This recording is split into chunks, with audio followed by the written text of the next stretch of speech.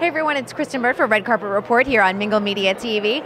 Tonight we're at the Beverly Hilton for the 20th anniversary Alzheimer Association A Night at Sardi's. We're going to have a lot of TV and Broadway stars performing. Let's check it out.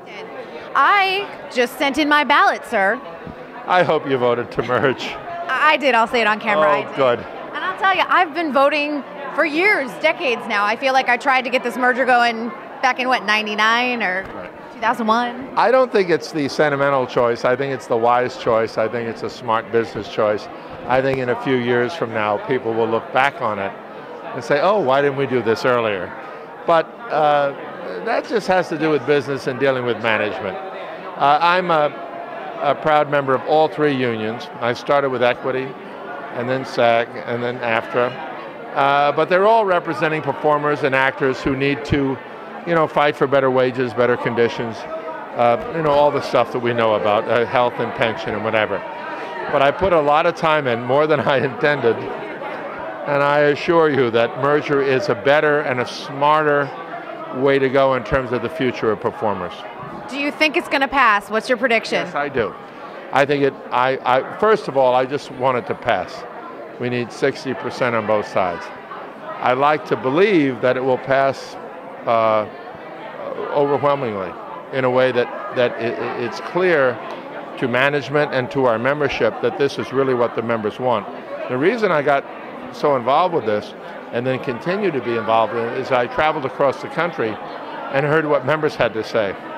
And I believe that the overwhelming majority of the membership want this to happen.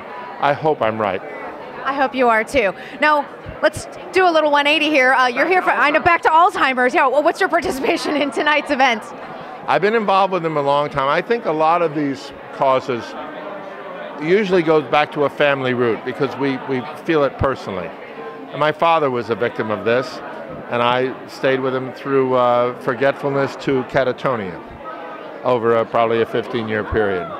And then I became involved in this, I think it's really, I don't know if he was even dead yet, but close, soon after maybe, a number of years ago, 15, 20 years ago. And it's very insidious, it's very hard on the family. It's strange to say what you like about a disease as opposed to cancer, heart, all of these things are threatening to us. But we've actually made a dent in Alzheimer's. With a certain amount of money and research, we're finding a way to control it, to maybe not make it take over so quickly in a life, and that's a big success. It's easy to say nobody will ever have Alzheimer's again. Well, that won't happen. It's like no dog will be homeless or no child will go hungry. But if you put a dent in it, if you keep working at it, and you see we're making a change, that's a good feeling. And hopefully tonight will make an even bigger dent. I hope so, a big dent. Big old dent. Well, nice talking with you, and thanks for giving us the inside scoop on the merger.